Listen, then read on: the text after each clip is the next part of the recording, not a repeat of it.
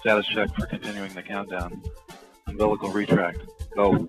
Atlas propulsion. Go. Atlas hydraulics. Go. Flight control. Go. Instrumentation. Go. Communications. Go. Up safety manager. Go.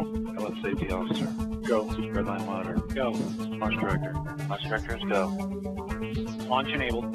T-minus 10, CCLC. 9, 8, Stable. 7, Step 3. 6, 5, 4, 3, 2, 1, ignition, and liftoff of the Atlas V rocket with MRO.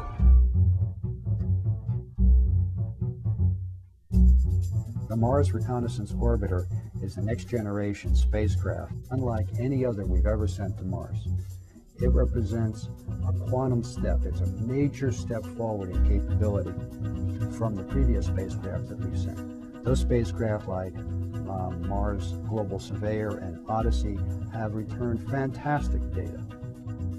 And now we're going to send a new generation of spacecraft, a spacecraft with new improved instruments on it with much more capability to examine the planet. We're flying several instruments whose primary objective is going to be to look for places to land.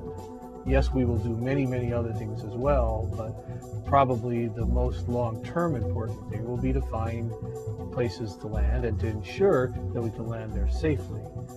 That's the beauty of an orbital mission, is that the rover gets a very detailed view of one little spot on Mars. And it's very important. But if you land in the middle of Death Valley, you wouldn't know what the rest of the Earth was like. We cover the entire planet of Mars because we fly around it every single day. And that really is MRO's primary charter, is reconnaissance, to look for future landing sites, to look at surface composition, to help the scientists understand and better define what Mars is and what it's made of. That's what's exciting to me. It's a weather satellite. It's a reconnaissance satellite in terms of exploring for particular minerals.